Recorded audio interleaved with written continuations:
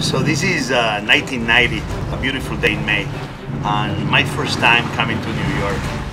I still remember all the American flags of many boats and ships that came to receive us here in the middle of the harbor, and coming into Manhattan and the entire city opening itself like almost a flower in full bloom, with then the beautiful Statue of Liberty, Ellis Island, and everything we knew about what that meant.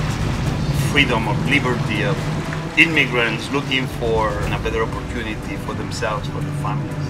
I don't open restaurants, I tell stories. Happens I tell stories through my food.